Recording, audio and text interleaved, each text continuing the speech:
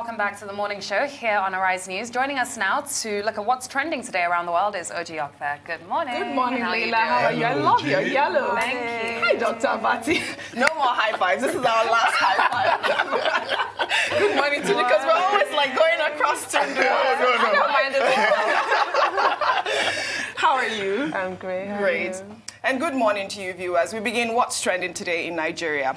As many Nigerians, especially the people of Imo State, ponder over the Supreme Court's inexplicable decision to nullify the election of Emeka Ihedioha as governor, some members of the All Progressive Congress, including National Chairman Adams Oshiomhole and former governor of Imo State, Rochas Okorocha, were seen in a now viral video congratulating the new governor, Hope Uzodinma, on Wednesday. Let's take a look.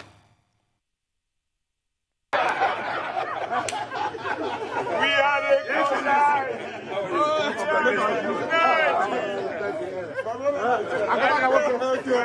I'm not catching you now. No, but I'm singing the song. We are the united. We are the society. As victory come away, we put the past behind. Going back. Excellent. Excellent. Yes. Okay, we're going now. Excellent. Excellent. Foreign exchange. I guess in politics, there are no permanent friends or enemies, but, you know, permanent interests. I mean, a few months ago, you could have sworn that, you know, both Rochas Okorocha and Hope Uzodinma were arch enemies, but now you can see that they are come back together. And did you see that the last sentence he made was in Pidgin English? I don't catch you, right? Well, I think the chairman of the All Progressives Congress, I could see that he was in a very happy mood. But he will need to take singing lessons. You know. He's been singing all over social media, If he attempts to wax an album, I don't think he will be able to, you know, to compete with either Davido or you know, Wizkid. But that's on the jovial side. The other point to make, of course, is that this has happened. The APC should not be over-triumphant. As we have said on this program, we have not seen the end of the drama in Imo State yet. And I don't think anybody should write off Emeka Ihedioha.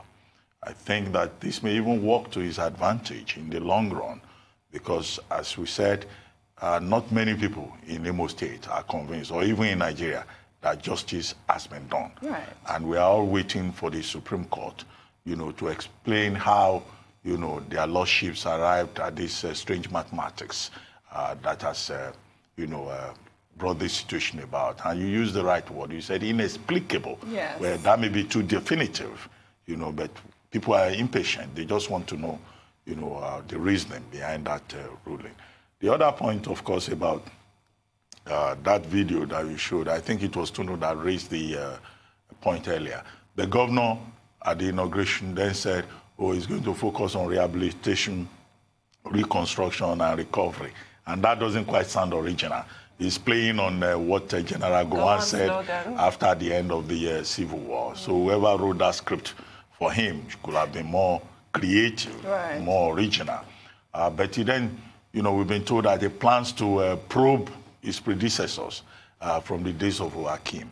And you could see Rochas Okorocha there, you know, excited, based on the principle of the enemy of my enemy is my friend. And now he's been told that he's going to be probed. Too. But I think what we have seen in Nigeria, when you start with probing people, it's always a distraction. That should not be the main priority for Hope Uzodinma as he settles down. The people of Imo State, you know, they are looking forward that things will turn around after, as I said yesterday, the comedic era of Rochas Okorocha. And there's a lot to be done.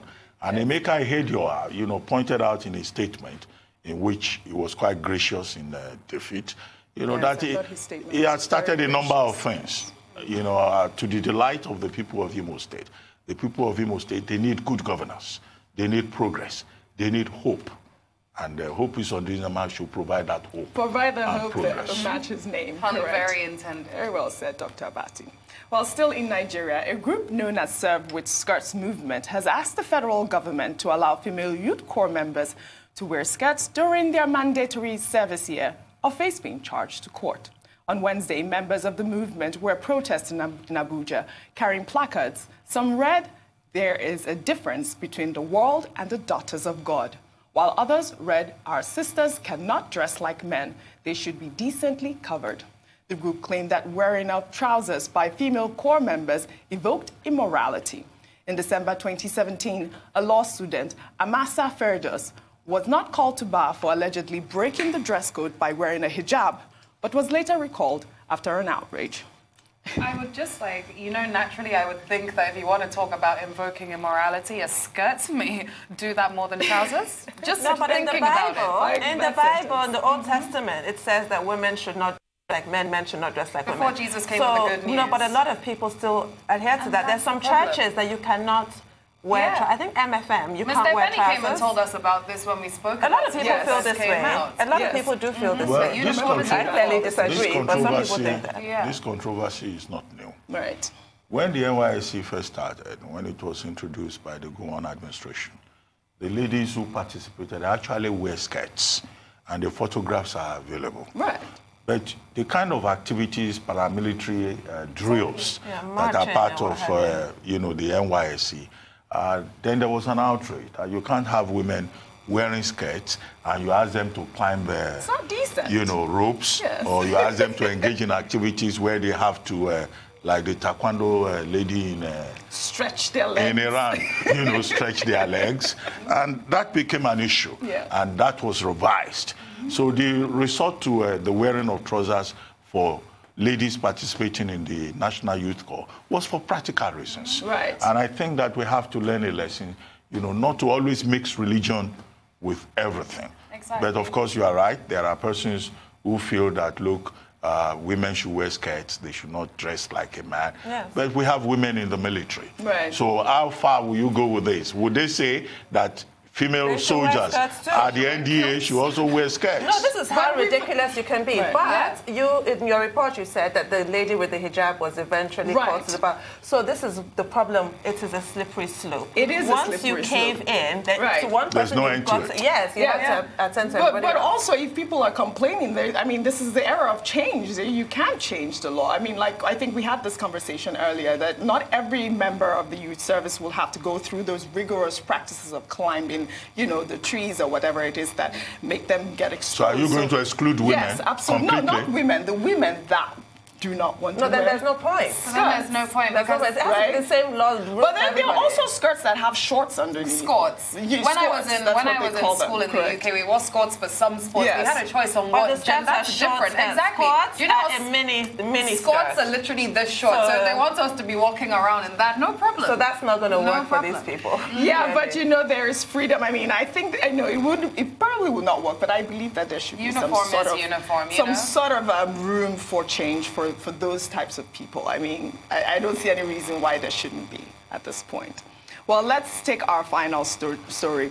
We'll head over to the UK now. Thomas Markle, father of Duchess of Sussex, Meghan Markle, could potentially end up testifying against her in a court battle over her treatment in the UK media. Meghan filed a lawsuit last year against the Mail on Sunday newspaper for allegedly publishing a letter she wrote to her father unlawfully. However, according to the Daily Mail, court documents filed by the paper on Tuesday revealed that Meghan's father is part of the paper's defense.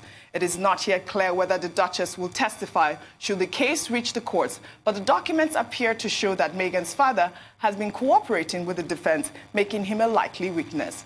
On Tuesday, the Duchess made her first appearance after the couple announced they would step back as senior members of the royal family when visiting a women's center in Vancouver. This whole controversy, this saga seems like it will have no end. It will one day, but for now it's going to just be a mess. I read a piece by Piers Morgan on this issue. Oh, how did you manage that? Honestly, I can't. Piers Morgan, he's on Good Morning Britain, former editor. Controversial. And he was saying, he was raising a number of moral issues that when, Thomas Markle did not attend the daughter's wedding, it was because he had a health situation. A heart attack, I believe. Yes, and, the daughter did not get in touch with him either before or after the wedding. Nobody knows. And that, Is that true? And that even the son-in-law didn't care enough So he referred to Meghan Markle as the Queen of Hearts, and Prince Harry as the King of the Prince of Mental Health. I recommend that article, but it looks really messy that family things, have been brought to the surface in this manner. Has just been nasty all through. He really has. Oji, thank you so much. Thank you very much, Oji. And we'll see you tomorrow.